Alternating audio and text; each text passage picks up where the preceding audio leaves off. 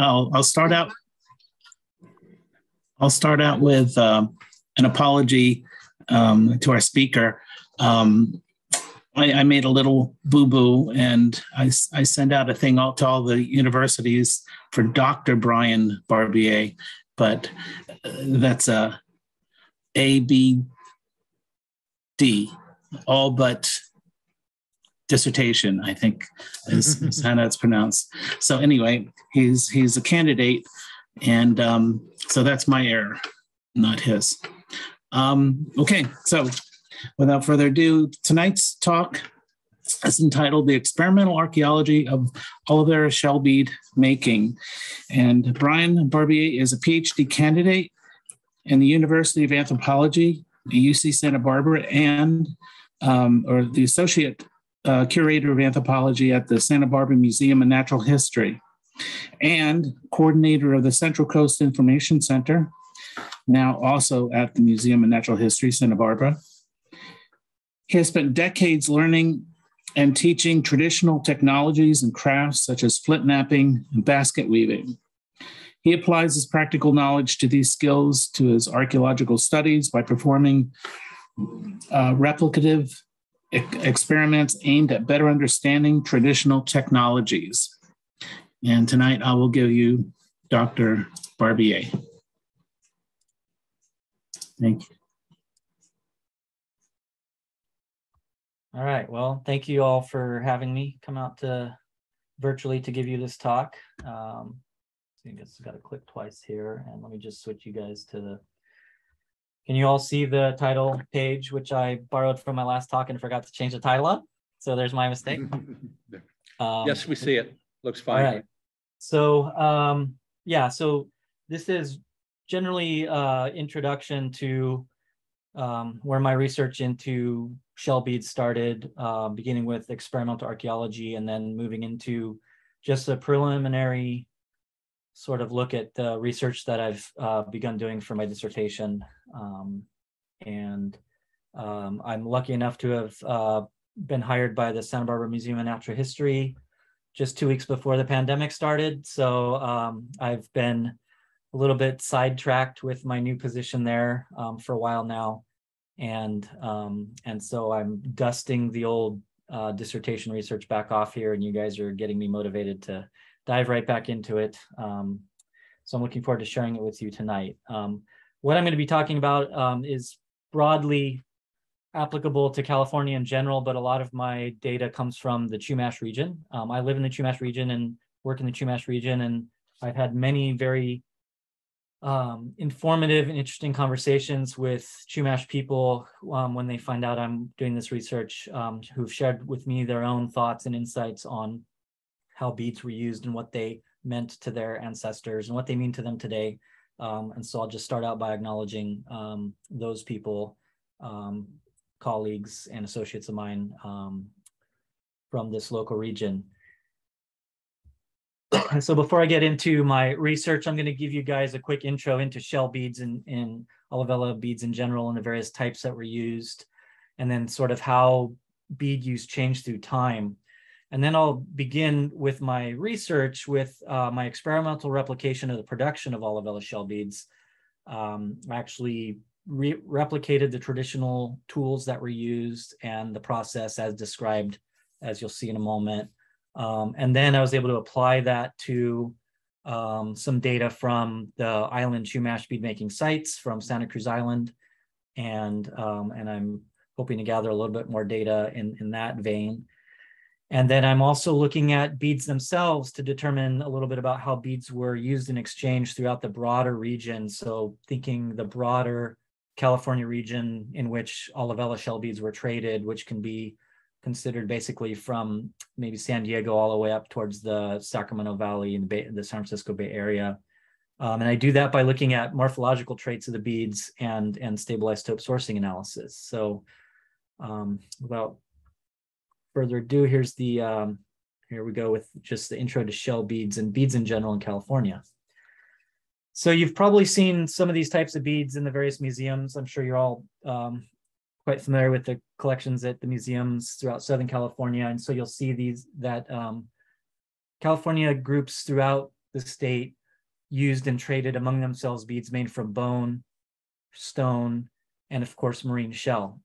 And here, for instance, we have clam disc beads, which were used very early in time in Southern California, and then were used much later in time out of a different clam up in Central California, in the San Francisco Bay Area and the greater Sacramento Valley region. And of course, abalone was used extensively, both the epidermis of the shell and of course the beautiful sort of iridescent nacre of the shell. And then various types of stone, from serpentinite to schist to steatite, and all types of other beads were used to a much lesser degree. But by and large, Olivella beads were the most ubiquitous type of bead used throughout California, and especially Southern California. And particularly among the Chumash, Olivella beads were the predominant bead type going back for millennia. And so we have what is considered the money bead. You may have heard of the bead that when the Spanish arrived, that the people they met essentially explained that they used these strings of these thick callus beads as money. But at the same time, both at the time that the Spanish came and going pretty far back in time, people throughout the region also used beads for a number of other uses, for personal adornment, both for ceremonial regalia and for special occasions, but also daily personal adornment. And then the different way that those beads were used, there are different types of beads that were used and mixed together, and the different colors that might have been combined, both as necklaces or embroidered onto other clothing and things, could be used as sort of a identifier, a signifier of your social status, or to maybe identify you with a particular group or family. And we see this throughout California today. I have friends and sort of, I guess, what do you say, step family in far Northern California, who are California Indian, who their regalia used at the dances that are still happening today are very specific and often copy very specific lines of style and as say like what their mother or grandmother or other people have done. So there's definitely identity heavily involved in how beads are used. And then in the broader context, beads are glued to all kinds of things. Here we have a giant bathtub mortar. It's about 2 to 2.5 feet in diameter. This isn't the kind of mortar you would use to grind acorns on a daily basis. So this was clearly a mortar you might bring out during a special occasion or a feast. And so to glue shell beads onto it, as you can see remnants here, is a way to sort of mark or signify the importance and to just help display that sort of wealth and other, let's say, non-economic values that you want to signify with beads. And so we see this in all types of materials, from wood bowls, which we have just a few of from the Chumash region. And then we even have beads glued onto beads. So here we have bone tubes, which are actually worn like beads, so like very large beads strung in a very large loose string, and even a stone bead where Olivella beads have been glued onto that using asphaltum. And in the lower left case, you can see different colors. That's because there's also red abalone beads, and I think some mussel beads glued onto that particular bone bead. And so beads have been used of various types of materials in a lot of different ways for millennia, but I'm going to focus in on the Olivella beads, and then ultimately I'm going to focus in on a particular time period that I'm looking at for my research. And so the Olivella shell is this little sort of football-shaped shell with a side aperture that you may have seen on the beaches. Hermit crabs love them for homes. And various parts of the Olivella shell were used to make beads at various times. And in fact, whether you're talking about Southern California or Central California, different parts of the shell may have been used to make different beads, or to make beads of different shapes at different times and in the different areas. And so Chester King did this great study sort of seriating through the time periods based on sites in the Santa Barbara Channel region of these different types of beads used, beginning at the bottom with the early period, and then these horizontal lines are the sort of chronological time periods that we divide up in the broader Southern California region. And so going up into the historic period, and you can see these big colorful blocks on the left.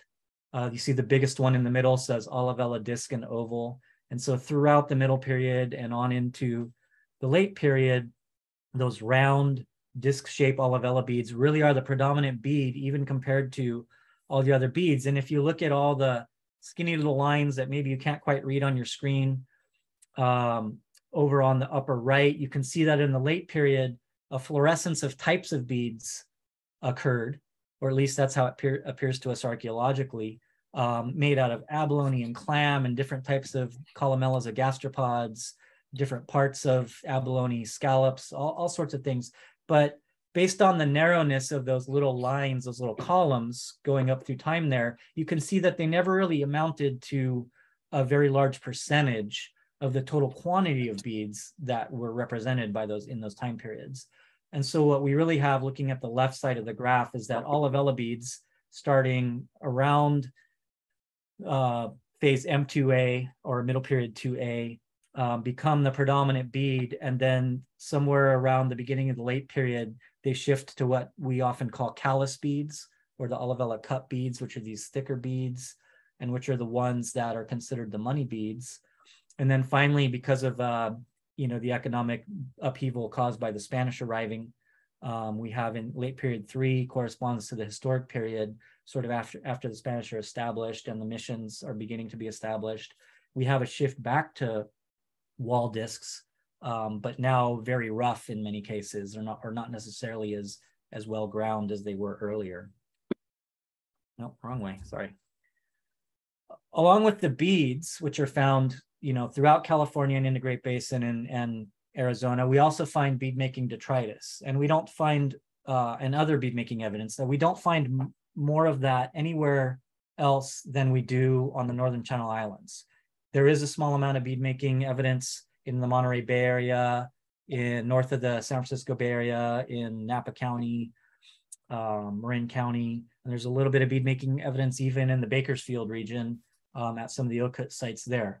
But all of those areas where you see bead making evidence, the quantities pale in comparison to, say, a late period Chumash village on the western end of Santa Cruz Island, which is what this picture on the left comes from. That's the bead detritus, so the fragments left over from the Olivella shelf from just 1 5-centimeter level from a small column sample at a late period site close to Christie Beach on Santa Cruz Island. We also find out on the islands the drills, and Gene Arnold at UCLA has written extensively about the micro drill production on the east end of Santa Cruz Island and how crucial those were to the specialization of making the money beads later in time. You can see here in the photo too that they had special bead anvils that were used to help hold the bead blanks during drilling, and that were maybe also used to help shape the beads. And we have this evidence to some small amount going all the way back to the early period. So this is the only substantial amount of early period detritus that I've been able to get my hands on. This comes from Santa Rosa Island. And here in the early period, they were making rectangular shaped beads. And these beads on the left were found in the same context as these bead blanks that you see in the lower picture. You can see that they've already been chipped into a relatively rectangular shape, but not yet finished because, as we'll talk about, it's much easier to finish them after you drill the hole. And so the big question that I first asked, starting with my senior thesis at UC Davis as an undergrad, was, well, how much time does it take to make a bead? Because there's been a lot talked about these large bead lots found on various sites, and talking about the specialization of the Chumash bead makers on the Channel Islands and how much time investment that must represent, and whether or not to put that much time into it would require some type of underwriting by the broader community. If people are spending all day long making beads, somebody else must be taking care of other tasks on their behalf, like procuring food. And so people have talked about this in the literature in various ways, and they've inferred a lot about it, but nobody had actually determined how much time it takes to make these various types of beads. And so I set out to do that using all of the traditional materials and techniques as best as I could replicate. Of course, with experimental archaeology, we are sort of making a guess at what people did in the past. We can't read their minds. And so while we can sort of forensically recreate the components and try to recreate the process as best as possible, we are different people with different skill sets and different ways of visualizing the process. And so we do the best we can. And so after getting the materials together and sort of learning basically how to make some beads, and then looking at some of the evidence in the literature of what different bead making evidence looked like throughout time, and then spending some time becoming proficient both in making the stone drills and in drilling the beads and shaping the beads. I also then looked at the ethnographic literature. We have a great account from Fernando Labrado, who was interviewed extensively by J.P. Harrington, who did sort of the broad ethnographic research among the Chumash in the early 20th century. And so luckily Fernando describes his process for making a bead. He actually describes two different methods for cracking the shell open to get the little bead blanks out of it. And so that guided my early attempts. And so just like Fernando describes here, I took an Olivella shell and stood it upright and tapped it with another sort of hammerstone until I could break it open, and then learn some different methods for breaking it open in such a way so as to more predictively get the fragments that I wanted that were suitable for making a bead. Because you could, of course, just break the shells into, pulverize them into bits and not get any beads out of them. So even this initial step of cracking open the shell to get the fragments from the wall of the shell to make a bead does take some practice. And then you need to drill the hole. This again takes a certain amount of practice to become proficient. And then what you get when you try making the beads in different ways, when you crack open the shell using different methods or split the shell down into bead blanks using different methods, you end up getting different waste material left over. And so now I had the ability to take a look at the waste product I was making in my early experiments and then compare it to some samples from some sites from Santa Cruz Island that I had acquired from some fellow grad students at UCSB. And so I sorted through the detritus from their projects and came up with the detritus typology here, based loosely actually on Mike Macco's typology that he created when he was at UCSB some years before me. And I started noticing at different time periods, in other words, say looking at the early period when they make rectangles, or looking at the middle period when they make saucers, or later on in the late period when they make callus beads, I saw that the detritus, when looked at sort of in terms of statistical proportions by these different types, actually parsed out diagnostically. And so the two I have outlined in red here, the spire fragments from the top of the shell, or these little vertical splinters that often are just very narrow and sort of the length of the wall of the shell, are things, for instance, that I only see in the late period and early period detritus samples, and they're virtually absent from middle period samples.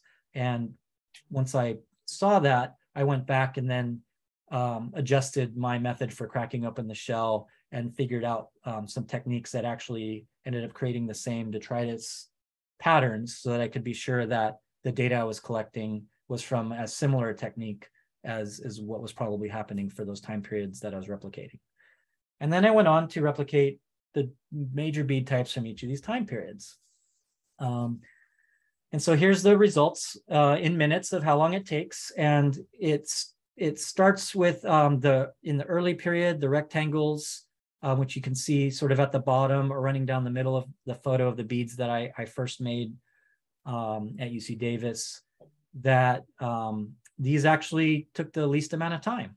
And then it turns out that switching to making a round bead, but still from the same part of the shell, from the shell wall, takes just a little more time per bead blank and per bead to rough it out. It takes the same amount of time to drill it because it's still just a wall fragment of the shell. And it takes a little longer to shape the bead into a circle. I found that if I even just zoned out a tiny bit while I was shaping the round beads, I could easily overgrind on one side and end up with a flat spot, and then I'd have to go back around the whole bead and even it out. But then you see a big jump here. If you look at the right column here, the cupped beads or callus beads were the bead that the Chumash started making around 900 years ago. The callus bead that we call the money bead. And you can see that these take substantially more time, both to get the bead blanks out of the shell, to split them out of the shell. Takes more than twice as long to drill them on average, because that part of the shell, that callus, is twice as thick as the wall of the shell. And then it takes a little longer to shape also because the callus is thicker, and so it takes longer to grind. And so one of the interesting things I found here, which I kind of didn't expect, because so much research prior to now, people have focused on sort of the specialization of these micro drills and the drilling aspect of making beads being sort of the more difficult part of it. And you intuitively might think that the drilling part would be where you really have to develop some technological prowess or figure out some specialized techniques. But it turns out that the other stages that don't require the drills, but just require simple sandstone abraders or a couple heavy chert flakes, actually comprise the majority of the bead making time. And so it's not so much just about the drilling. It's really about this whole process is itself a substantial process. And then likewise, one of the important patterns we see here is that when the Chumash switched to making cup beads, both the drilling and the entire process takes substantially longer.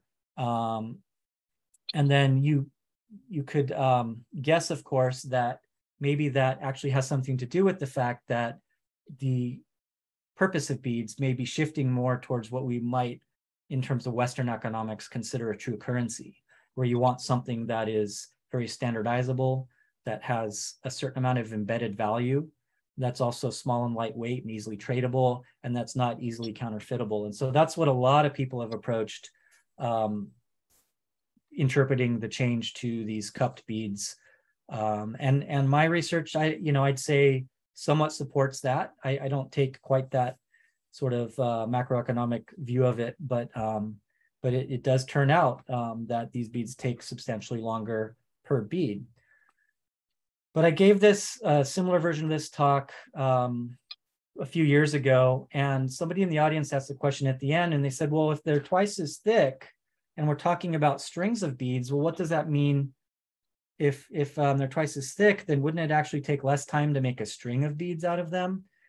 And that was a really fantastic insight that I hadn't thought about.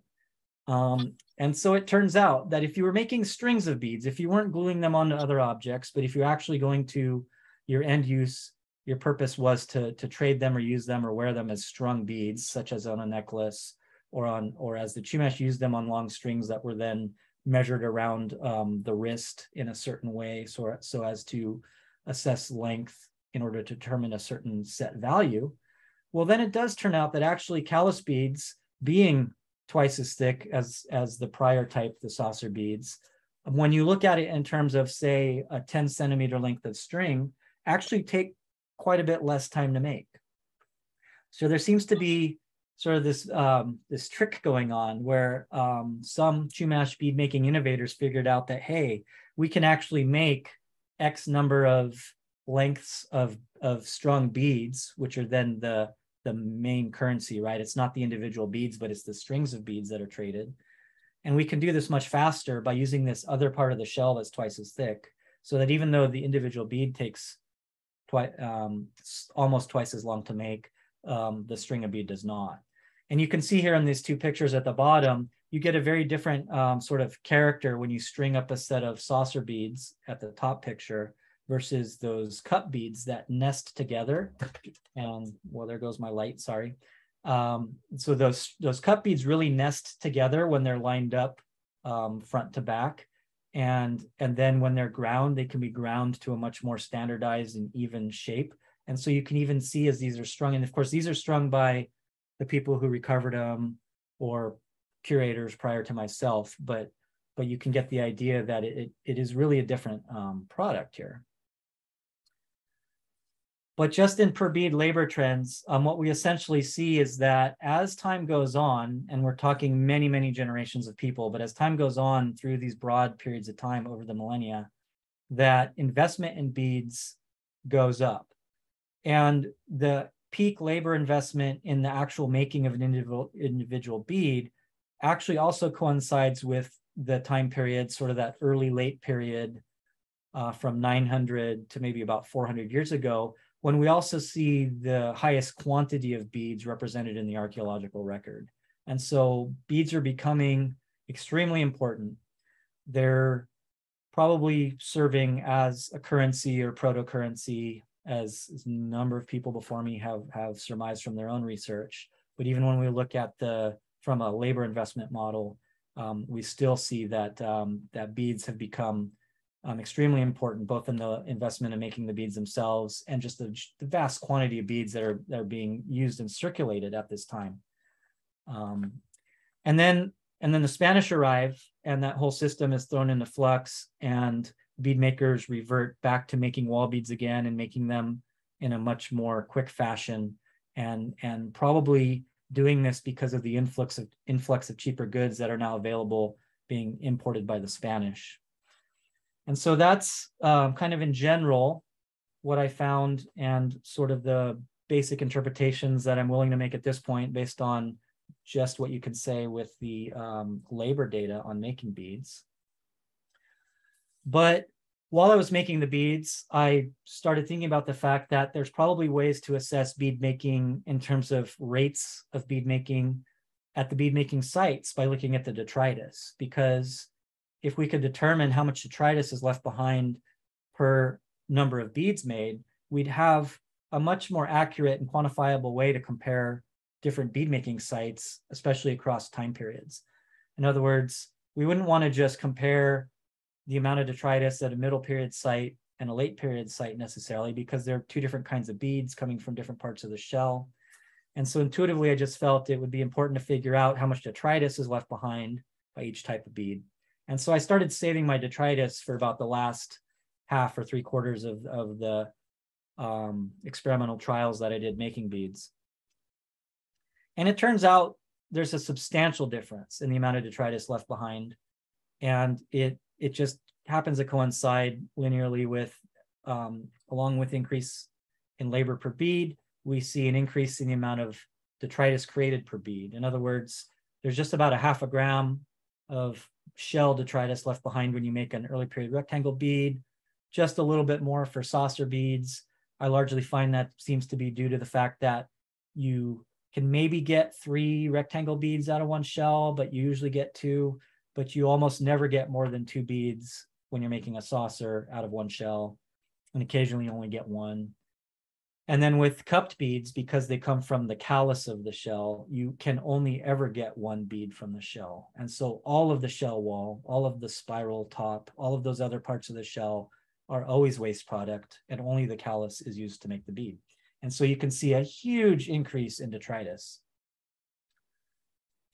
Well, it happens that other researchers have looked at just the general amount of detritus that they saw in the different strata at these bead making sites. So some of the villages on Santa Rosa Island or the west end of Santa Cruz Island, and they just saw the visually apparent increase in bead detritus when you look at the late period strata compared to those earlier middle period strata. And then you could, if some of you may even be familiar with Jean Arnold's work. She's written a book about the rise of Chumash chiefdoms. In one of her earlier articles in 1994, they actually compared detritus quantities, in other words, grams per cubic meter from the different strata at their sites. And they found that this sort of shift from saucer beads to cup beads, which coincides with the end of the late middle period and the shift into the late period, they proposed it was about a 700 to 1,000% increase in beads. And when I look at the detritus from the sites that I sampled that were stratigraphically excavated and in which I can control for time period, I see something similar. I see from that earlier middle period about a 600% increase. Of course, from the late middle period, which actually happens to be At the sites I have, there actually happen to be probably periods of abandonment at the site, and so we have much more deposition happening at the site naturally than we do culturally. So it's not a great pair of sites to take a look at this question, but we definitely see an increase in late period. However, when we convert the detritus quantities between periods to the number of beads that represents per cubic meter, we actually see only about a doubling of the amount of beads made in the late period over that earlier middle period. And when I say earlier middle period, I'm actually talking about most of the middle period. The late middle period is a much narrower time frame. Happens to be, I'll point it out here after this first. We could also look at the amount of hours spent making those same number of beads. So we could say that the number of beads being made per cubic meter of detritus left behind doubles. And because those late period beads take longer, we can see there's like a tripling of time investment in making the beads. And again, you're probably noticing that I'm skipping something here, that little middle blip on the graph. And so that's the real interesting question actually here, is why that late middle period crash? And again, this question has been asked in numerous other ways about the Channel Islands and about the Santa Barbara Channel in general when looking at demographics, when looking at the occurrence of sites, when people even do studies where they index the number of radiocarbon dates from sites and sort of adjust that accordingly to the number of sites that are studied. And you see that there's just a late middle period drop that has been interpreted by others from a more environmental perspective to have to do with things like the medieval climactic anomaly causing environmental stresses. Phil Walker proposed that there was probably some level of drought happening on the islands, which reduced the amount of available water. We see changes in the way people actually move about the landscape and how long they occupy sites. They seem to be more mobile than they even were in the earlier middle period. And so the question I would love to figure out how to answer or see how beads fit into it better and don't quite have enough data yet is why did it go from the quantity of bead production and circulation and exchange in that earlier middle period, which would be from about 2,500 years ago to maybe about, let's say 1,300 years ago, then it suddenly just crashed. And then we get this late period fluorescence at the same time that we get this technological shift to making the callus beads. You could see that happens to line up also with, we see that in the late period. Across the Channel Islands, we see a population rebound, and we see people becoming more sedentary along the coastal sites and the villages becoming larger, households appear to become larger. And so there are more people now, whether they came back to the islands or whether population just simply increased generation on generation, there are more people in late period. And so it's quite possible that per capita investment in bead making actually remains the same across time for those Chumash bead makers on the islands. I wish there was a way to really get at that question archaeologically. Demographics, of course, is one of the hardest things for us to pin down archaeologically, to actually put a population count based on the proxies that we have archaeologically. But given that the late period population, you could infer that it's quite likely that the population levels were double the middle period levels by the late period. And we're seeing about a 200% increase in beads per cubic meter. Well, it may be that beads have played just as important of a role in the lives of island Chumash bead makers in the middle and maybe early period as it did in the heavily studied late period, where we have the largest number of samples, where we have the ethnographic accounts or ethnohistoric accounts from the Spanish, And so, so this question, of course, requires much further research from a lot of different angles. And several of my colleagues from UC Santa Barbara have looked at this from a food diversification angle, from other sort of like human behavioral ecology angles, and using different types of modeling. And so I think the overall interpretation of things like population dynamics and how something like the circulation and the production of beads relates to that remains quite fertile ground for further research. And hopefully we'll be seeing a lot more interpretations of that based on other lines of evidence. So the experimental research based on those calculations of bead production time and amount of beads made looking at the detritus was sort of my past research. And moving into my dissertation research, I decided to look more at bead exchange and looking at the beads themselves. And so one of the things I've always noticed, I've been doing bead analysis since before grad school, starting up in Central California.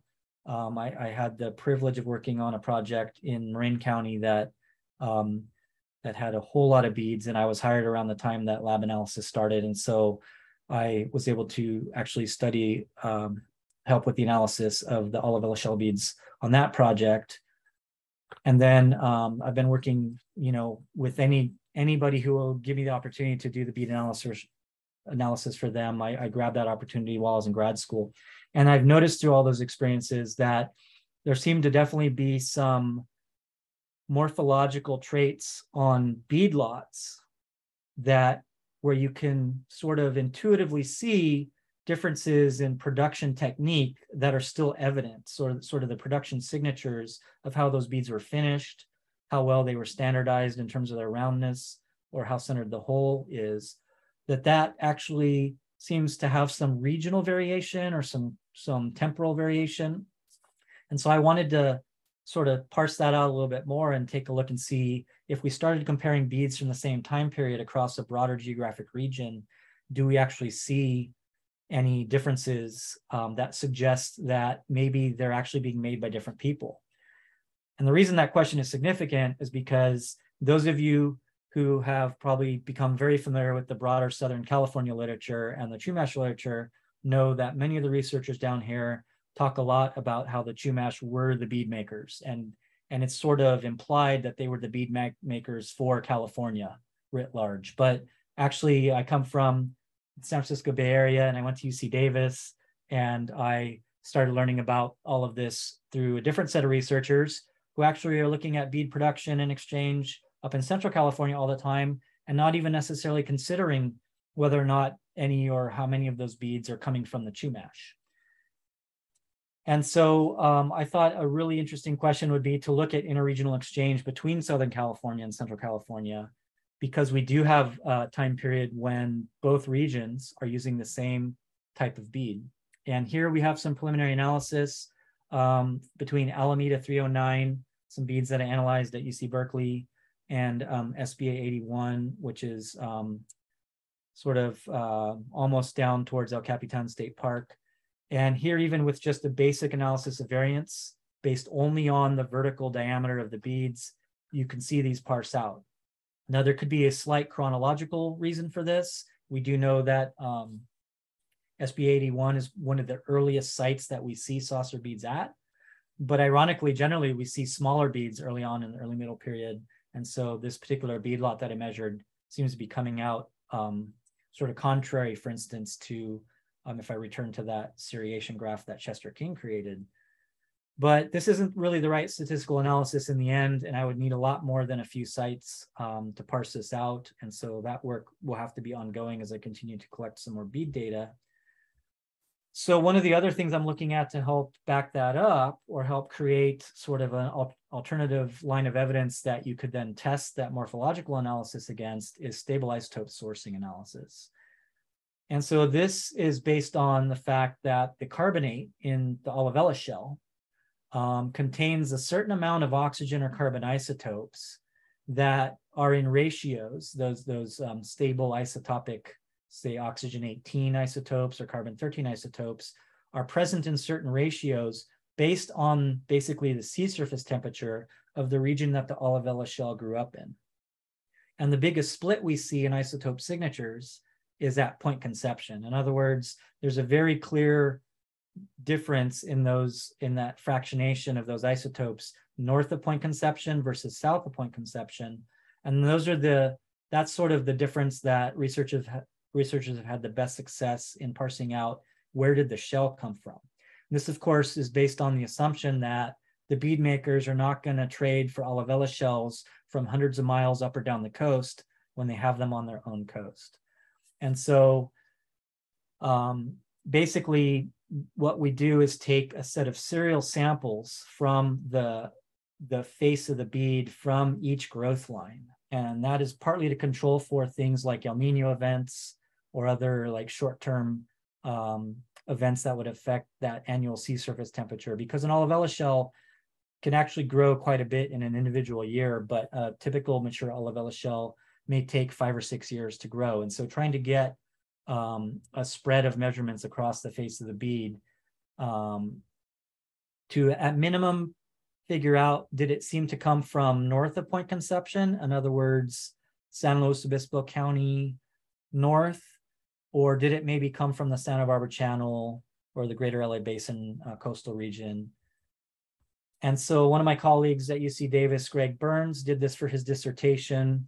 So he's already parsed out a lot of the stable isotope signatures for beads from various sites from central and interior California. He did not do any saucers from the Santa Barbara mainland or the channel though. So there's still room to do a little bit of research down here, because what he found, if you look at this graph, what you're seeing is the red ellipse is the expected range of isotope signatures for Central California shell sources. And the blue ellipse is what you would expect from Southern California, especially primarily the Santa Barbara Channel.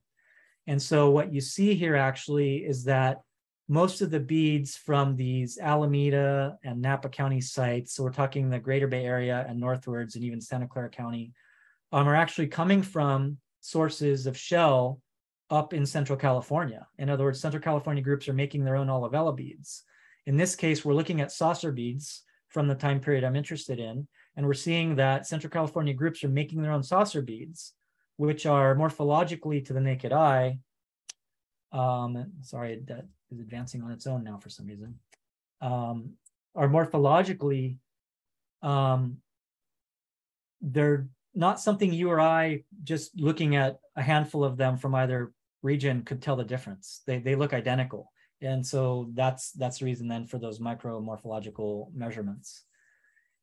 And so this is partly why this question actually has some significance, is that up in Central California, around 1500, maybe just 1300 years ago, we see this fairly abrupt shift to what are called saddle beads. And saddle beads are never used in the broader Chumash or Southern California region. The Chumash and their neighbors continue to use saucer beads right up until the late period, at which time the Chumash switched to predominantly using callus beads. They still do use saucers to some small degree, but they switched to using these cut beads. And those cut beads are imported to Central California. It does seem clear that the cut beads are being imported to Central California groups from the Chumash region. But the Central California groups then switched to using rectangles. And so we see that there are time periods when Central California groups are clearly stylistically making decisions to change or adopt new bead types that's not occurring in Southern California. And so this is sort of the direction my research is going. And that will be what I will talk to you all about the next time I come talk to PCAS, because it'll be a little while before I have all of the data collected and analyzed for that. So that said, I will stop sharing my screen, and I'm happy to take questions, and I can even throw slides back up if you have questions about particular slides.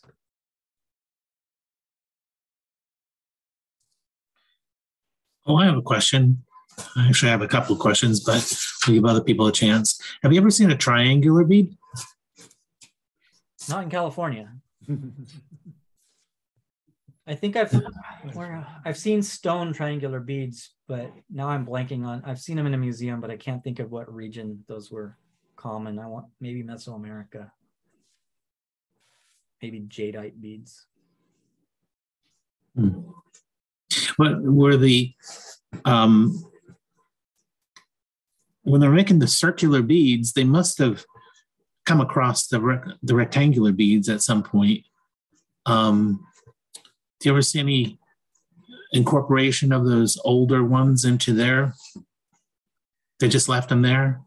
Well, it's not, you would assume that they definitely would have seen the material of their ancestors exposed on the ground and things, but we don't know to what degree that it would have been taboo to handle those things, or whether they would have regarded those as being as valuable as what was the current practice.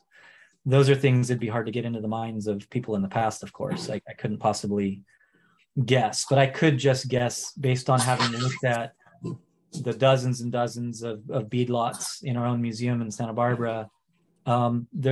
You virtually never see mixing of the different bead types from different time periods. The only exception to that is in the late period, they do have saucers and cup beads together, often in the same context, but we also see that they're making both types. They're making like maybe 80% of the beads they're making at the bead production sites are the cup beads, but it still seems at particular villages that maybe 10 to 20 or maybe even 30% in some places. And this is based on the bead blanks, the sort of the broken or discarded bead blanks at the production sites. You'll see saucers and cups in the same strata, and along with the same types of drill bits and things.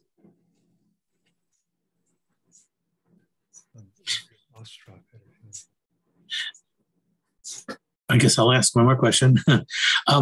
There were land snails with shells, but I don't think I've ever seen land snail shell beads.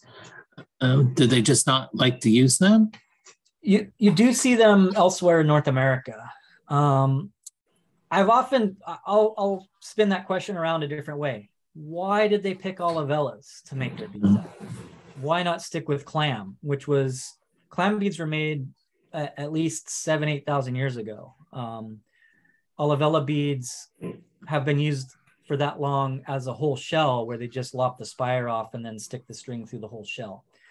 But and actually Olivella whole spire lopped shell beads have been used for over 9,000 years in Western North America. But why did they switch to making them out of the wall of the shell, making those little round saucers and things with no rectangles? And I think it has to do with how durable the Olivella shell is. And you can see this even when you look at the older context. When you're digging in the midden of a, let's say, 3,000 or 4,000 year old site, you can see that the mussel shell is extremely degraded. The clam shell is extremely chalky. And the Olivella shell sometimes looks crazy. And so it just seems to be a much more robust, like chemically, it seems to be more resistant to weathering. It's also more durable in terms of handling. The Olivella shell takes much more effort to abrade those edges to get them in the right shape.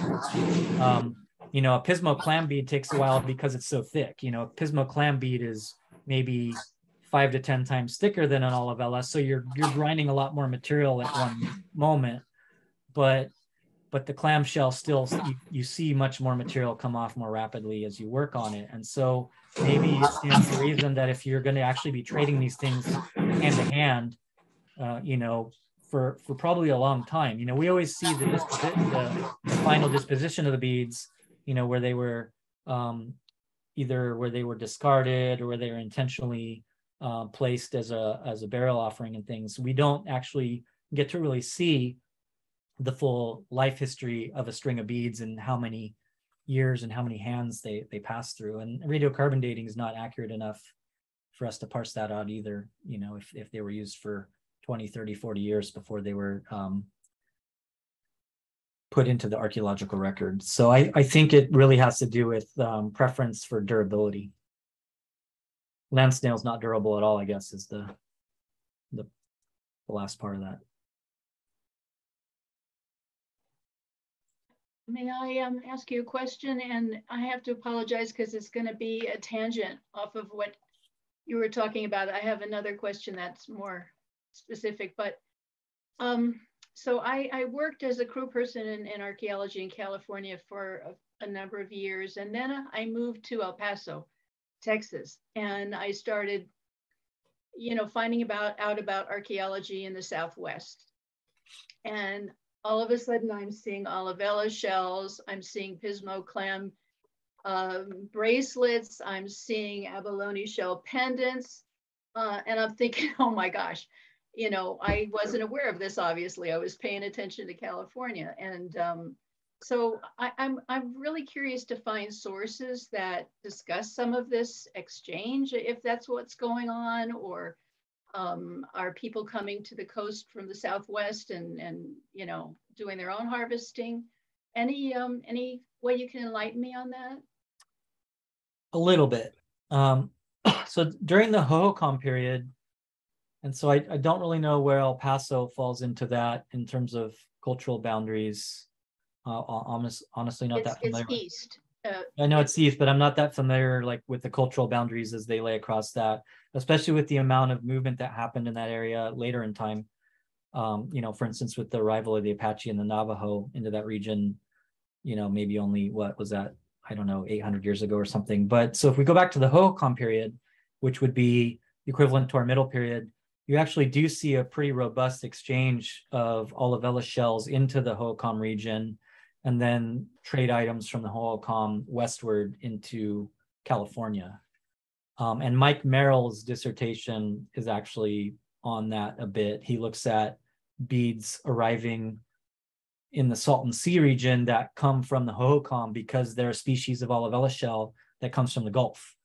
And so, but that's what you also have in El Paso, is you probably have very similar ornaments and beads made out of Gulf species.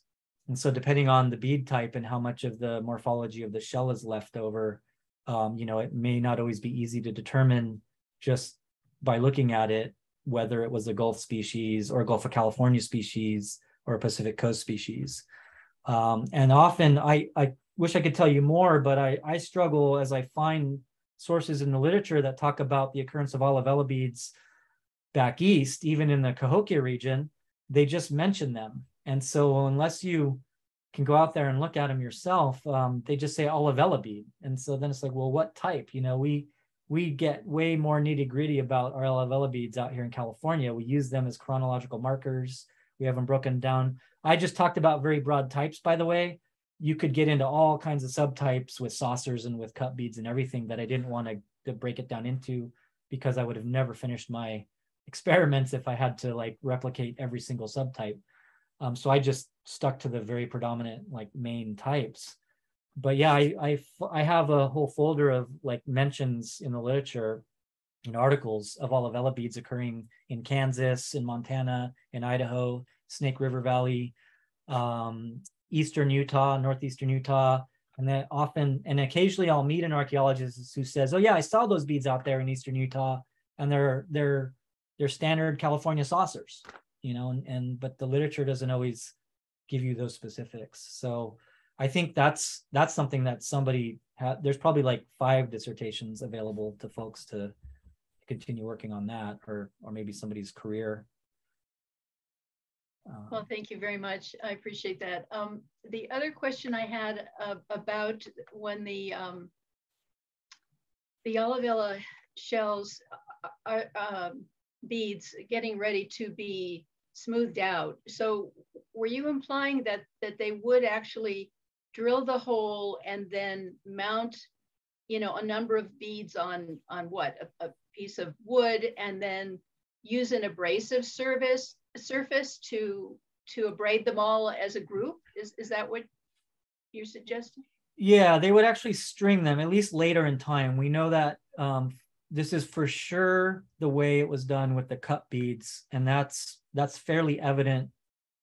I can tell this just from my experience making beads, that they had to be shaped while strung, because any individual bead lot, which we can presume were mostly made together, and they were then strung together, they are so uniform. They often are all within 0.1 millimeter in diameter of each other, and when you string them up and nest them together, they look like they were finished together.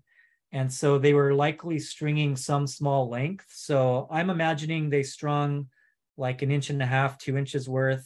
And we do know from ethnographic descriptions that they strung them on juncus. and then they would abrade them on abrading stones. And so they'd actually probably roll that strung group of beads. And what I picture is that if the anvil, the abrasive anvil is like a piece of tabular sandstone, that they're rolling the beads maybe sort of at a bias. So, because if you just roll them sideways, they're just going to roll like tires and there's not a lot of abrasion going on. But if you roll them and also slide the whole string of beads sort of diagonally on the bias so that you're grinding them lengthwise at the same time you're rolling them over, you could get this. However, for the cut beads, I only made about a dozen. I think I went back before I published an article on this. I think I went back and made like 6 or 8 more just to round out my counts. But I've never had like 30 in the production stage to try that yet. That's, you know, and you saw the numbers. It's going to take me like several hours just to get 30 beads ready to shape. So I'll probably do that at some point, or probably I'll just try to swindle somebody else into doing that instead at some point. But yeah, I think that's the way that they did it. However, they didn't do that for the rectangles. We can tell from any given rectangle lot that they have a lot of difference in both the angle the edge is finished at, and then the sort of the parallel of the sides is different. They're not always that parallel within a single bead lot. And then they're variable both in length and width. So there's a big change in sort of the practice of bead making in terms of that shaping over time. Well, thank you very much. This has been fascinating. I really appreciate it. Thank you. I think I saw Thomas had his hand up. Yeah, thanks, Brian. Really fascinating presentation. I know very little about beads. I was going to comment there on that last chart that you had that was looking at stylization of beads between different regions. There was a difference that you would, basically pointed out between Central and Southern California. And I wonder, I don't know very much. Is there differences between different regions in the San Luis Obispo area and the Channel and the Vandenberg region? Is it all pretty uniform between, sites there in terms of bead type? In terms of visual assessment, in terms of how we type the beads in these broad groups, so like when we type them into a type G saucer, yeah, they're actually quite consistent throughout the West, so that when we find beads in the Mojave Desert, they conform to these types. Now, however, Benioff and Hughes in 1989 wrote sort of the quintessential guide to Olivella bead typologies and chronology, and they do note that there's several unique Great Basin types where it appears that the Great Basin groups took beads they must have gotten traded, down the line from the coast, because of course these originate at the coast, and they modified them into types that only ever occur east of the Sierra Nevada mountains. Those are extremely rare, though. When those ones that are found, they may be found at 1 or 2 or several sites, but they're found in extremely small quantities and only at those small handful of sites. When you see the beads that are more broadly exchanged in big numbers, in hundreds and thousands throughout Western California, so coastal, Central Valley, the Transverse Range, and on up through the whole Coast Range and the Sacramento Delta, you could visually look at a saucer bead or a cup bead from, say, Chico, which is as far north as you'll ever find one of those, and compare it to a bead from Los Angeles. And just with your naked eye, you're not going to be able to tell them apart, which is actually why when we type these beads, we type them as a bead lot. Also because there's so much variation, like within a bead, these types, as we call them, as we group them into, are really based on sort of the lot. In other words, the whole count of 100 or 500 or 50 or 1,000 or however you find them. Because when you find them as a group, you presume they sort of came together as a group and are chronologically related. And so when you look at them as units like that, they're very standardized for their time period. And I'm understanding correctly that, these were produced throughout the Chumash region or, other regions relatively similar to each other despite the geographic differences, as opposed to just being produced in a single place and being exported to different places. Well, so I think that question, some people have answered that question. I think that was a little premature. For instance, there's very few bead production sites known about archaeologically in Central California. So in the Greater Bay Area, there's a handful of sites in Monterey Bay. There's a handful of sites on the San Mateo coast, like at Ano Nuevo State Park. There's a couple sites. And then for Olivella beads, there's a handful of places we know that the Coast Miwok and the Pomo, we know that we know, for instance, the Pomo went to the coast in Coast Miwok territory. They had permission to go and gather the Saxodomus clams. And then we have the clam bead making sites in Pomo territory and also in Patwin territory and some of the upper Sacramento Valley sites. We have actual clam bead making in the valley. So they're importing the shell material and making the beads there. But for Olivella beads, we have a real paucity of bead making sites in Central California. And so a lot of people just assumed, I guess that means the Chumash were making them all. But I think it was really with the stable isotope sourcing analysis that demonstrated that that actually the beads were being made up there. And what they're seeing is that the Olivella actually has like an estuarian isotope signature. And that's kind of puzzling because Olivella like to live on sandy beaches, in salt water. But the interpretation is that they must be living in some kind of brackish water to have the stable isotope signature that they have up there in some cases. But other people have thrown out that sort of like geomorphologically, places where people lived in the Bay Area and the Sacramento Valley have much greater rates of deposition than along the South Coast here and on the islands. And so those middle period bead making sites are going to be buried 30 feet down. We just, and we see those midden sites along the edge of the bay. And we don't see a lot of bead making at the big midden sites in the San Francisco Bay. However, those San Mateo sites I mentioned at Ano Nuevo, I did look at some late period bead detritus there, and it's very clear they're making a large amount of those late period rectangle beads. I'll throw it back up real quick. The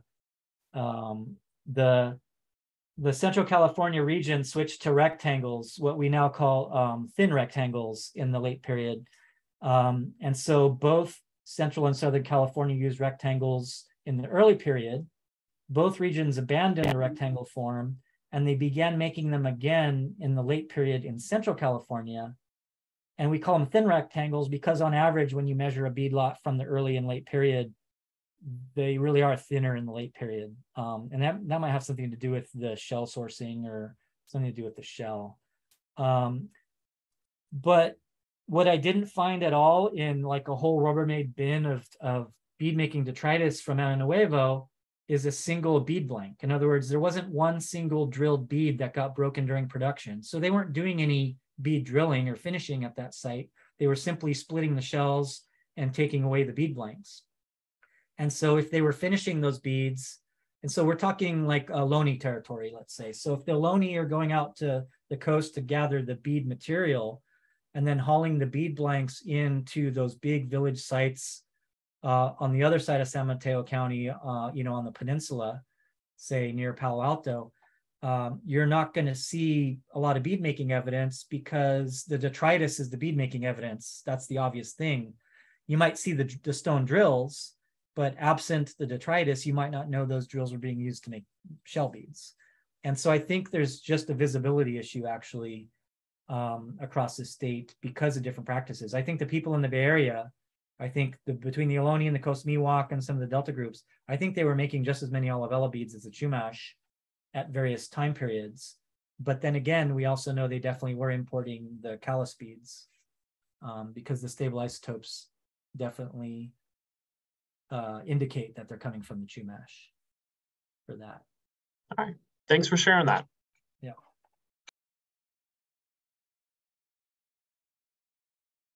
Joe, see you had a question in the chat. Can you unmute yourself and ask? Yeah, so I thought, given how small these beads are, did they ever, the owners or makers ever decorate them, paint them, incise them? See, none of my photos have it. The cup beads, because they're twice as thick, they actually are cross-hatched on the edge in some cases. But the face of the beads is rarely decorated. And I think that's because in many cases, the face of the bead is not visible when it's strung. It's the edge of the bead that's visible. And then when they're appliqued onto other objects, like those early pictures I showed of the applique on the other bone tubes, it's sort of the pattern of the bead itself becomes the decoration. I always thought it curious that they would glue beads onto things, because when you glue beads onto things, like if you look at these bone tubes again, you don't need the hole in them because you're not stringing them. However, maybe the person who glued them on them got them from a string of beads. So maybe the person who glued these beads onto these bone tubes wasn't the original bead maker of the Olivella beads. And it's the value of the bead that makes them attractive to add to these objects. So we have these glued onto all kinds of objects, like every other type of decorative object you could think of, from the larger like deer tibia whistles, like here the stone beads of various sorts, different mortars, the rims of the steatite or soapstone vessels that were made on Catalina Island, then have the beads glued onto the rim by the Chumash. So yeah, there seems to be just a decorative value in the bead itself, in that sort of view of all those beads glued side by side.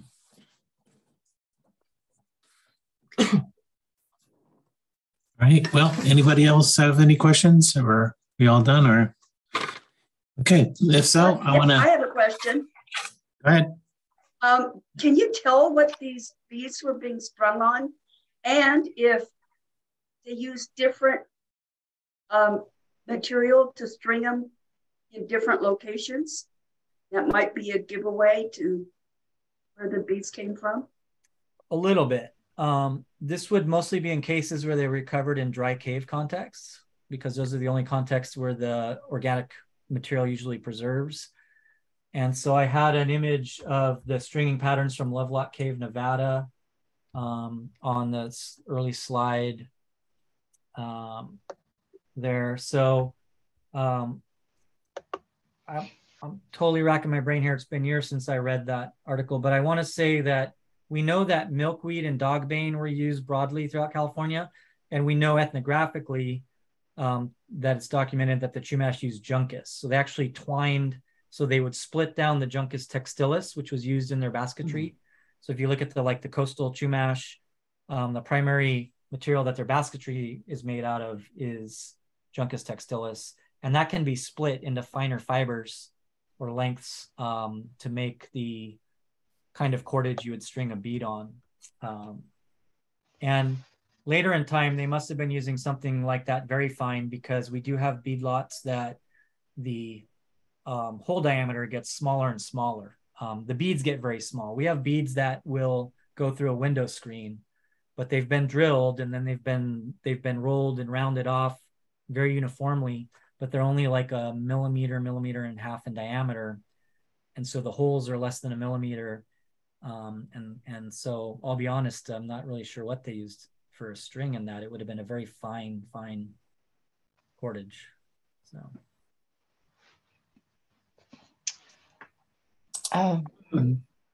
Brian, I just want to say, this is Marie Davis, how fascinating this is, and the level of detail. I know you're just telling us the tip of the iceberg of the detail with which you've analyzed these beads. I hope you get to finish your thesis. I can't wait to hear more about what you discover. This is so fascinating. Thank you for sharing with us tonight. Thank you.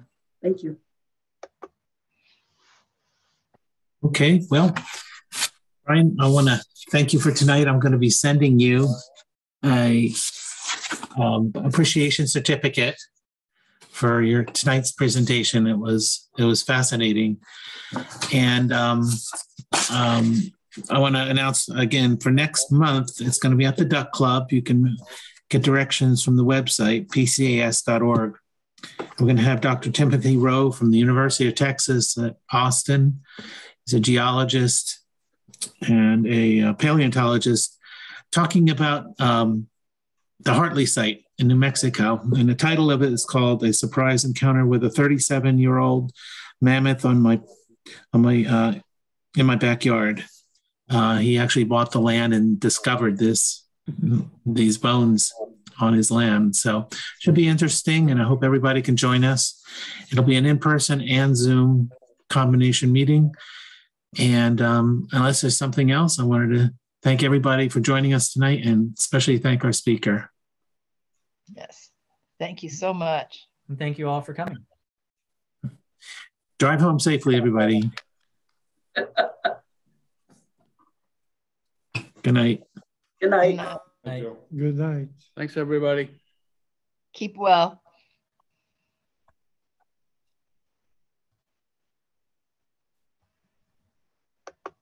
Well, I thought I'd just say a quick thank you, Stephen, for hosting the meeting and making the Zoom work all right. So Yes, don't think we had very too many welcome. glitches. This worked well. Yeah, other than my tongue was a little tied tonight. I felt like I was tripping over my own words occasionally. So hopefully you can edit that all out in the video. Well, Brian, this is the other Stephen sitting next to Stephen. Glad that I got to meet you when I came out to the museum about a year or so ago, and think that your work was so fascinating that I brought it up to Joe and said, go contact this guy, get him here. Yeah, thank you. Yeah, that's right. I'd kind of forgotten how this connection got made, so thanks for jogging my memory. I think the pandemic has played havoc on my short-term memory. All right, well, I look forward to seeing you guys at some future meetings. I'll try to make some of these if you keep doing them on Zoom. It's a bit of a drive for me, but Yes, absolutely. Guests are always welcome. awesome. All right, well, you guys take care. Okay, take care. You too. Good night. Bye, everybody.